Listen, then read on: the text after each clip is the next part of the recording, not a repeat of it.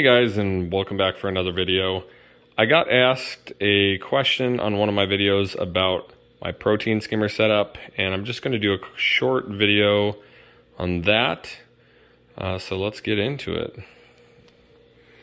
So one of the things that I did just to get started is I actually raised my protein skimmer up. Now you'll notice back here, it's actually sitting on the rest of my ice cap, and I'm not even using this magnet back here at all, so it's just sitting on top. Now the reason I did that is because I was really having a hard time breaking this thing in, and honestly I could probably set it lower now that it is broken in, but it's a lot easier for me to set the cup inside, because otherwise this screw right here is not too great at holding the plastic piece in, so it always seems to slide down. So in order to prevent that, I just made it really easy to take in and out by being able to lift it up. Now again, I do sacrifice the looks of it on the outside, but I don't mind that much. So yeah, that's basically it. It did take me a little bit to break this thing in. I'd say honestly a good, a couple weeks. I used live Bacter and a bunch of live sand and whatnot for the tank to help it get started. So it did take a little while, but as you can see now, it's got some solid gunk in there, and it's been working great.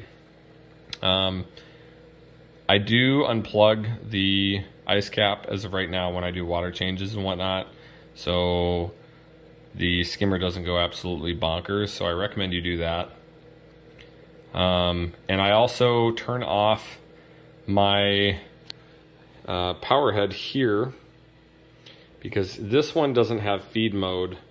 The power head down here does. So when I feed, I turn that one down there, that one, the protein skimmer off, and then the power head over on the side here swishes all the food around. So that way, the fish can still get at the food. So anyways, I don't want to make this video too long, so that's how I got it set up. And I guess one quick thing is I got my heater, my sensor for my auto top off, which is here. I have sump there, metal mount for my AI Prime HD, and then filter floss cup, filter, and then I actually folded the sponge, as you can see there.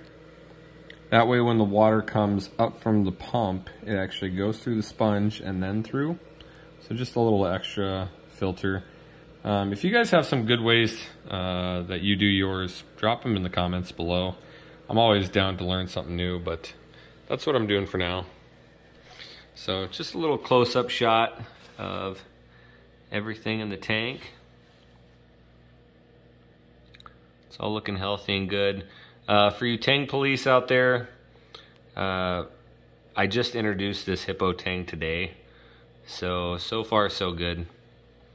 Not really nipping at each other, but the purple tang definitely wants to show his stuff to the blue hippo.